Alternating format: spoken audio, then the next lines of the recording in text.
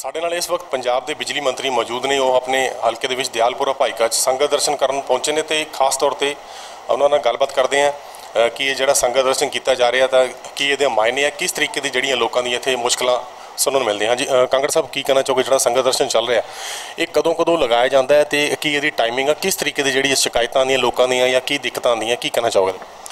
ਵੇਖੋ, ਮੈਨੂੰ ਸਾਡੀਆਂ ਇਲੈਕਸ਼ਨਾਂ ਹੋਈਆਂ ਨੂੰ 1 ਸਾਲ ਸਵਾ ਸਾਲ ਹੋ ਗਿਆ ਤਕਰੀਬਨ। ਮੈਂ ਸਾਲ ਦੇ ਵਿੱਚ ਹੀ ਇਹ ਮੇਰਾ ਰੂਟੀਨ ਹੈ। ਪਹਿਲਾਂ ਤਾਂ ਹੁਣ ਤਾਂ ਚਲੋ ਮੈਂ ਵਜ਼ੀਰ ਬਣ ਗਿਆ, 2 ਦਿਨ ਵਾਸਤੇ 3 ਦਿਨਾਂ ਵਾਸਤੇ ਮੈਂ ਹਲਕੇ ਨੂੰ ਜ਼ਰੂਰ ਟਾਈਮ ਕੱਢਦਾ। ਕੁਛ ਸਾਡੀਆਂ ਪਹਿਲਾਂ ਵਿਧਾਨ ਸਭਾ ਦੀਆਂ ਮੀਟਿੰਗਾਂ ਹੁੰਦੀਆਂ ਸੀ।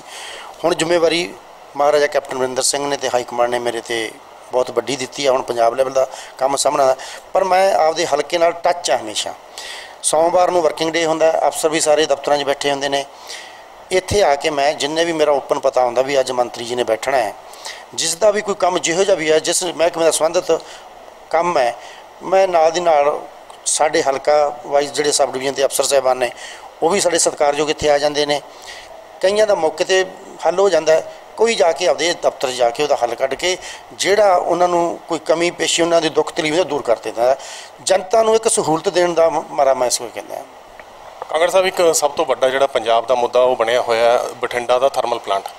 ਕਾਫੀ ਉੱਥੋਂ ਜਿਹੜੇ ਵਿਰੋਧੀ ਪਾਰਟੀਆਂ ਹੈਗੀਆਂ, ਜਿਹੜੇ ਕਰਮਚਾਰੀ ਆ, ਉਹ ਕਹਿੰਦੇ ਵੀ ਸਾਨੂੰ ਇੱਥੋਂ ਬੰਦ ਕਰਕੇ ਥਰਮਲ ਨੂੰ ਸਾਡਾ ਜਿਹੜਾ ਰੋਜ਼ਗਾਰ ਹੈ ਉਹ ਖੋਇਆ ਗਿਆ। ਤੇ ਕਿਤੇ ਨਾ ਕਿਤੇ ਹੁਣ ਇੱਕ ਵਾਰੀ ਫੇਰ ਮੰਗ ਉੱਠੀ ਹੈ ਕਿ ਇਸ ਥਰਮਲ ਨੂੰ ਜਿਹੜਾ ਚਲਾਇਆ ਜਾ ਸਕਦਾ ਜੇ ਜ਼ਰੂਰਤ ਪੈਂਦੀ ਹੈ। ਤਾਂ ਇਹ ਥੋੜ੍ਹਾ ਇਹ ਵੀ ਕਲੀਅਰ ਕਰੋ ਕਿ ਇਹ ਥਰਮਲ ਚੱਲ ਸਕਦਾ ਹੁਣ ਦੁਬਾਰੇ। ਵੇਖੋ, ਬਿਲਕੁਲ ਜਿਹੜੇ ਸਾਡੇ ਆਪੋਜੀਸ਼ਨ ਜਿਹੜੇ ਲੀਡਰ ਹੈ ਜਿਹੜੀ ਉਹ ਗੱਲਾਂ ਕਰਦੇ ਨੇ ਬੇਬੁਨਿਆਦ ਨੇ। ਜਿਸ ਦਿਨ ਮੈਂ ਮੰਤਰੀ ਦੀ ਬੰਦੀ ਸਹੁੰ ਚੱਕ ਕੇ ਆਇਆ ਔਰ ਪਹਿਲੀ ਮੇਰੀ ਵਿਜ਼ਿਟ ਬਠਿੰਡੇ ਦੀ ਸੀ, ਜਿਹੜੇ ਉੱਥੇ ਸਾਡੇ ਸਟ੍ਰਾਈਕ 'ਤੇ ਪਿਛਲੇ 1 ਸਾਲ ਤੋਂ ਆਦਮੀ ਬੈਠੇ ਸੀ, ਇੰਪਲਾਈਜ਼ ਸੀ, ਮੈਂ ਆਪਣੇ ਹੱਥੀਂ ਉਹਨਾਂ ਨੂੰ ਪਹਿਲੇ ਦਿਨ ਆਪਦੀ ਪਹਿਲੀ ਵਿਜ਼ਿਟ 'ਤੇ ਉਹਨਾਂ ਨੂੰ ਸਾਰਿਆਂ ਨੂੰ ਅਪਾਇੰਟਮੈਂਟਾਂ ਦੇ ਕੇ ਉੱਥੇ ਉਹਨਾਂ ਨੂੰ ਵੱਖ-ਵੱਖ ਨੇੜੇ ਉਹਨਾਂ ਨੂੰ ਅਪਾਇੰਟਮੈਂਟ ਕਰਾਈਆਂ। ਇੱਥੇ ਉਹਨਾਂ ਦੀ ਗੱਲ ਮੁੱਕਦੀ ਆ ਵੀ ਜਿਹੜੇ ਬੰਦੇ ਜੇ ਅਸੀਂ ਉਹਨਾਂ ਨੂੰ ਕਿਸੇ ਨੇ ਇੰਪਲਾਈਜ਼ ਨੂੰ ਕੱਢਣਾ ਨਹੀਂ। ਦੂਜੀ ਗੱਲ, ਜਿਹੜਾ ਥਰਮਲ ਪਲਾਂਟ ਦੀ ਤੁਸੀਂ ਬੰਦ ਕਰਨ ਦੀ ਗੱਲ ਕਰਦੇ ਆ, ਇਹ ਅੱਜ ਦਾ ਨਹੀਂ ਗੱਲ ਹੋਈ ਵੀ ਇਹ ਪਿਛਲੀ ਗੌਰਮੈਂਟ ਦਾ ਸਾਰਾ ਹੋਇਆ ਵਾ। ਠੀਕ ਹੈ, ਅਸੀਂ ਟੇਕ ਆਫ ਕੀਤਾ ਹੈ, ਅਸੀਂ ਗੌਰਮੈਂਟ 'ਚ ਆ ਗਏ ਹੈ। ਇਹ ਸਾਨੂੰ ਹੁਣ ਕਾਗਜ਼ ਪੱਤਰਾਂ ਰਾਹੀਂ ਸਾਨੂੰ ਕਰਨਾ ਪੈਣਾ। ਅੱਜ ਜਿਹੜਾ ਫੈਸਲਾ ਹੋ ਚੁੱਕਿਆ ਥਰਮਲ ਵਾਸਤੇ, ਵੇਖੋ ਸਾਨੂੰ ਬਿਜਲੀ ਬਹੁਤ ਸਸਤੀ ਮਿਲਦੀ ਹੈ ਅਤੇ ਇੱਥੇ ਸਾਨੂੰ ਬਿਜਲੀ ਬਹੁਤ ਮਹਿੰਗੀ ਮਿਲਦੀ ਸੀ। ਜਿਹੜਾ ਚੱਲਣ ਦਾ ਕਾਰਨ ਹੈ ਉਹ ਵੀ ਇਸ ਵਿਚਾਰ ਅਧੀਨ ਹੈ ਵੀ ਜੇ ਸਾਨੂੰ ਪੀਕ ਲੋਡ 'ਤੇ ਗਰਮੀਆਂ ਦੇ ਮਹੀਨਿਆਂ ਦੇ ਵਿੱਚ ਪੀਕ ਲੋਡ ਹੋ ਜਾਂਦਾ ਹੈ, ਪੈਡੀ ਸੀਜ਼ਨ ਦੇ ਵਿੱਚ ਬਹੁਤ ਸਾਨੂੰ ਲਾਈਟ ਦੀ ਜ਼ਰੂਰਤ ਹੈ, ਉਦੋਂ ਅਸੀਂ ਸੋਚਾਂਗੇ ਵਿਚਾਰਾਂਗੇ ਵੀ ਜੇ ਸਾਨੂੰ ਥਰਮਲ 'ਚੋਂ ਸਸਤੀ ਬਿਜਲੀ ਮਿਲਦੀ ਹੈ ਅਤੇ ਬਾਹਰੋਂ ਮਹਿੰਗੀ ਮਿਲਦੀ ਹੈ, ਫਿਰ ਇੱਕ ਵਿਚਾਰ ਅਧੀਨ ਹੋਊਗਾ ਸਾਡੇ ਕਿ ਨਾ ਕਿ ਚਲਾਉਣ ਵਾਲੀ ਗੱਲ ਹੋਊਗੀ। ਇਸ ਕਰਕੇ ਜਿਹੜੇ ਇੰਪਲਾਈਜ਼ ਦੀ ਗੱਲ ਹੈ, ਕਿਸੇ ਨੂੰ ਅਸੀਂ ਨੌਕਰੀ ਤੋਂ ਨਹੀਂ ਕੱਢਣਾ। ਜਿੱਥੇ ਜਿਹੜੇ ਇੰਪਲਾਈਜ਼ ਨੇ ਅਸੀਂ ਉਹਨਾਂ ਨੂੰ ਵੱਖ-ਵੱਖ ਥਾਵਾਂ 'ਤੇ ਅਪੁਆਇੰਟ ਕਰਾਂਗੇ। ਕਾਂਗੜ ਸਾਹਿਬ, ਹੁਣ ਅੱਗੇ ਜਿਹੜਾ ਪੈਡੀ ਦਾ ਸੀਜ਼ਨ ਆ ਰਿਹਾ ਅਤੇ ਕਿਸਾਨ ਜਿਹੜੇ ਆ ਉਹ ਅਕਸਰ ਕਹਿੰਦੇ, ਹਰ ਵਾਰੀ ਕਹਿੰਦੇ ਕਿ ਬਿਜਲੀ ਦੇ ਕੱਟ ਲੱਗਦੇ ਆ ਟਾਈਮ 'ਤੇ, ਨਹੀਂ ਉਹਨਾਂ ਨੂੰ ਜਿਹੜੀ ਹੈ ਪੂਰੀ ਬਿਜਲੀ ਨਹੀਂ ਮਿਲਦੀ। ਤਾਂ ਹੁਣ ਕਿਸ ਤਰੀਕੇ ਨਾਲ ਕਿਸਾਨਾਂ ਨਾਲ ਜਿਹੜੀ ਪੂਰੀ ਬਿਜਲੀ ਦਿੱਤੀ ਜਾਊਗੀ ਇਸ ਵਾਰ ਜਿਹੜਾ ਸੀਜ਼ਨ ਆ ਰਿਹਾ, ਕੋਈ ਦਿੱਕਤ ਨਾ ਹੋਵੇ ਕਿਸਾਨਾਂ ਨੂੰ? ਵੇਖੋ, ਮਹਾਰਾਜ ਸਾਹਿਬ ਦੇ ਨੇ ਲੋਕਾਂ ਦਾ ਰਾਜ ਭਾਗ ਵੇਖਿਆ 2002 ਤੋਂ 7 ਤੱਕ। ਕੋਈ ਇੱਕ ਕਿਸਾਨ ਵੀ ਸਾਨੂੰ ਕਹਦੇ ਸਾਡੇ 5 ਸਾਲਾਂ 'ਚ ਵੀ 8 ਘੰਟੇ ਦੀ ਨਿਰਵਿਘਨ ਬਿਜਲੀ ਦਿੱਤੀ ਅਸੀਂ। ਆਪੋਜੀਸ਼ਨ ਨੇ ਬੋਲਣਾ ਹੁੰਦਾ, ਉਹਨਾਂ ਤੋਂ ਪੁੱਛੋ ਆਪਣੀ ਜਿਹੜੇ 10 ਸਾਲ ਹੈ ਗਏ ਨੇ ਉਹਨਾਂ ਦਾ ਪੀਰੀਅਡ ਕੱਢ ਕੇ ਵੇਖੋ। ਉਹਨਾਂ ਦੇ ਪੀਰੀਅਡ ਦੇ 'ਚ 10 ਸਾਲਾਂ 'ਚ ਟ੍ਰਿਪਿੰਗ ਹੁੰਦੀ ਰਹੀ ਹੈ, ਘੱਟ ਦਿੰਦੇ ਰਹੇ, ਕਹਿੰਦੇ ਕੁਛ ਰਹੇ, ਦਿੱਤਾ ਕੁਛ। ਪਰ ਕੈਪਟਨ ਅਮਰਿੰਦਰ ਸਿੰਘ ਮਹਾਰਾਜ ਮੁੱਖ ਮੰਤਰੀ ਸਾਹਿਬ ਨੇ ਸਾਡਿਆਂ ਨੇ ਜੋ ਕੁਛ ਕਿਹਾ ਉਹ ਕਰਕੇ ਦਿਖਾਵਾਂਗੇ।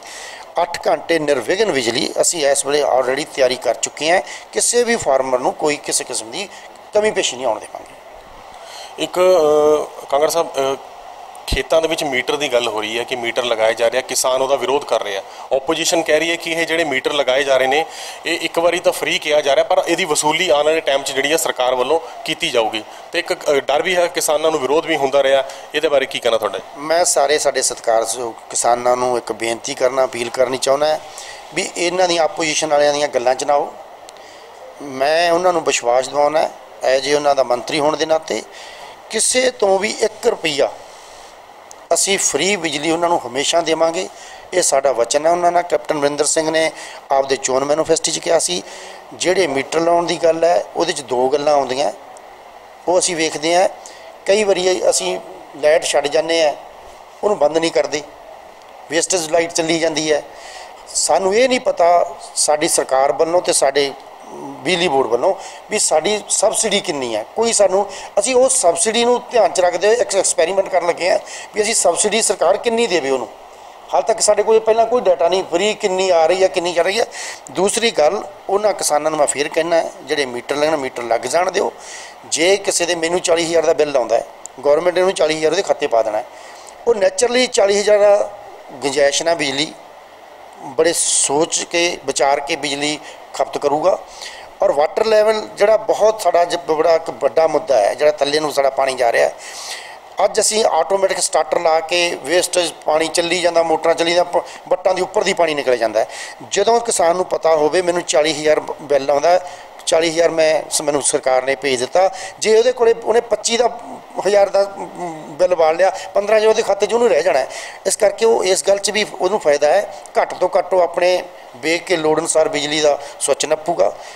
जिहड़ा कोई क्यारा 10 कर्मा जो उत्तों की उछलता है वो 10 कर्मा पहला बंद करके वो बिजली को कंट्रोल करूँगा। इस करके उन्होंने इस चक्कर च आपोजिशन के नहीं पाना चाहिए। बिल्कुल मैं उन्होंने विश्वास दिलाना भी 1 भी रुपया उन्होंने तो वसूलिया नहीं जाऊगा। एक बिजली के रेट जोड़े काफ़ी ज़्यादा बढ़ चुके हैं, डोमैसटिक भी जोड़े आम लोग है शहर वासी है आप कह सकते हैं कि परेशानी हैगी उन्होंने बड़ी वड्डी परेशानी है कि रेट जोड़ा लगातार वध रहा। कुछ विचार हो रहा क्योंकि तुसी जो मंत्री बने सो तुसी कहा कि विचार CM साहब नाल विचार किया जाऊगा भी जोड़े रेट है वो घटन से जोड़े लोग है और राहत मिले कुछ उन्होंने ऐसा कुछ विचार। देखो मैनू अज 1 महीना होया मंत्री बने नूं, उदों बाद साडी ड्यूटी इलैक्शनां च लगी असीं उधरों आए हैं। इस दे विच विचार करांगे। रेट वधिया पिछे भी रेट वधदे रहे हैं। देखो कोई चीज़ जिहड़ा पैदा होनी है सबसिडी भी देनी है किसी पासों इनकम सोर्स भी सानू चाहिए स्टेट नूं। ये तो है ही नहीं भी आप सोर्स साढ़े को दस दो किहड़े है। असी पिछले साल एक बहुत माड़े हालातों जी गुजरे हैं जो पिछले बारी 10 साल जिन्होंने कोई खजाने का कुसार किया असी एक कंडियां की सेज तो नहीं लंघे हैं। हौली हौली असी स्टेबल होंदे आ रहे हैं। कोई नहीं इस वास्ते इस विचार करांगे भी गां तो इन्हां दा ध्यान रखा जाए बिल ना वधे जाण। इस करके कोई ऐसी गल नहीं हो सकती। डिपार्टमेंट के करप्शन की भी गल उठी सी कि करप्शन बड़े वड्डे स्तर पर हो रही है। कुंडी कनैक्शन जोड़े वो भी बड़े वड्डे स्तर पर लगे हुए वो करप्शन रली मिली है गलबात चली सी भी किवें रोकोगे इनू करप्शन नूं ते जिहड़ी बिजली चोरी भी बहुत ज़्यादा हो रही है वो बारे। बिल्कुल इस कोई दो राय नहीं, बिजली चोरी करते हैं लोग। ये जे मैं कहा भी बिजली चोरी नहीं होंदी, साढ़े अफसर साहबान फड़ते भी है चोरी जुर्माना भी असीं पाउने हैं। कोई ऐसी गल नहीं, कोई नहीं अगले आने वाले समय असीं बड़ी सख्ती करांगे। जिहड़े ये जे साडे कोई जिहड़े सानू सामने आऊगा कोई चोरी करदा उहदे नाल सख्ती ना करके उस जो भी लीगली कार्रवाई हो असीं वो भी करांगे। आखिरी सवाल है कांगड़ साहब, इलैक्शन हो रहा चलता पाया उत्थे की उम्मीद की जा सकती है क्योंकि तुसीं भी गए सी वो शाहकोट जिमनी चोन हो रही है पूरी कांग्रेस की लीडरशिप उत्थे गई सी कैप्टन साहब भी रोड शो करके आया उधर विरोधी कह रहे हैं कि वो वड्डी जित प्राप्त करनगे की कहना तुहाडा? विरोधी जो कहते बहुत वड्डी जित प्राप्त कर 2 दिन रह गए पता लग जू उन्होंने। साडा तो बड़ी सानू खुशी है वोटरां नूं मैं उत्थे रहा 10 दिन जो मैं हल्का शाहकोट के हालात वेखे है डेवलपमेंट पक्षों मैं लग रहा भी ये साडे पंजाब का हिस्सा सी। मैं पाकिस्तान गया सी अज तो 15-18 साल पहला उत्थे जाके मेरे मन में बड़ा दर्द होया भी जिथे पिंडां च गया मैं कच्चियां गलियां कोई लाइट नहीं लेना नहीं देना नहीं। अमीर है तो बड़ा अमीर है गरीब है तो बड़ा गरीब है। 15-18 साल बाद मैनू उही अपना पाकिस्तान याद आया भी शाहकोट भी एक पाकिस्तान बनया पिया। सड़क उत्थे नहीं गलियां नालियां नहीं ड्रेन्स पानी का उत्ते प्रबंध नहीं। गरीब परिवार मैनू कहंदे मंत्री जी साडे विहड़े विच चले जाओ जिथे गंदा पानी मुश्क मारदा जी। कहंदे साडे बच्चे भी मच्छर लड़ लड़ के आपकी जिंदगी खत्म करके चले गए। मैं उत्थे विजिट किया मैं उन्होंने विश्वास दवाया भी वेखो सरकार कैप्टन अमरिंदर सिंह की कांग्रेस की सरकार है। 31 नूं तुसीं रिजल्ट लेना 1 तरीक नूं असीं फिर आके सारिਆਂ ने इत्थे मैं बिजली मंत्री मैं तुहाडे नाल वादा कीता तुहाडीਆਂ जो तारां तुहाडीਆਂ खंभिਆਂ ਦੀਆਂ प्रॉब्लम तुहाडे ट्रांसफार्मर ਦੀਆਂ मैं आप आके उत्थे हफ्ते दे विच थोड़ा ठीक करवा के जाऊँ। साडे तो असीं 1 तरीक तो ही असीं तां आपदा इम्तिहान दे के उन्हां शुरू कर देना डेवलपमेंट का काम। इस करके लोगों ने विश्वास किया महाराजा कैप्टन अमरिंदर सिंह ते सानू बहुत वड्डी उत्थे लीड मिलूगी और जित प्राप्त होगी कांग्रेस पार्टी की होगी। सो ये सन बिजली मंत्री गुरप्रीत सिंह कांगड़ इन्होंने साफ तौर पर कहा कि जोड़े किसान बिजली मीटर के जोड़े लग रहे हैं मोटरां के मीटर लग रहे हैं या बिजली कट की जिन्होंने दिक्कत हैगी है या सोचते हैं कि यह जी परेशानी आ सकती है तो उन्होंने किसानों ने यह वादा किया कि किसी भी तरह की कोई दिक्कत नहीं आने दी जाऊगी। तो नाल ही उन्होंने ये भी कहा कि ਜਿਹੜੇ बिजली के ਵਧੇ ਹੋਏ रेट है उन्होंने बारे भी CM साहब नाल गलबात करके तो जरूर ਇਹਦਾ कुछ ना कुछ ਜਿਹੜਾ रिलैक्सेशन आम लोगों को दी जाऊगी। कैमरामैन राज